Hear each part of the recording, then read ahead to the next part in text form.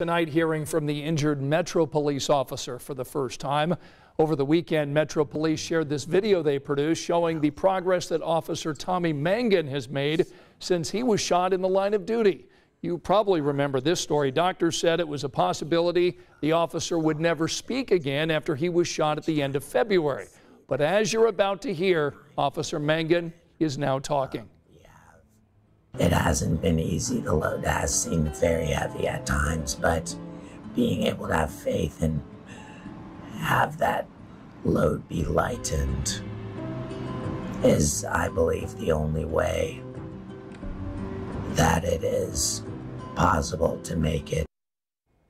It is so great to see him improve. Now, we don't know yet if Officer Mangan will serve again on the force. He has another surgery planned next month on the scar that you saw on his neck. He also has physical therapy and speech exercises that he does every day.